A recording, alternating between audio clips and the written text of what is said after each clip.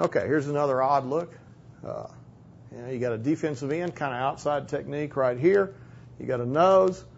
Over here you got defensive end, inside technique, and you got 58 over there on the edge threatening to come. So pretty good chance we're probably going to fan that over there on the right. See what happens here. There they fan out, but 58 doesn't come, and our guard ends up picking up the delayed blitz by the linebacker right here, which works pretty good. So they showed us one thing. The guys adjusted, moved their feet, and worked it out. But they were still going to be 0, 1, 2, 3.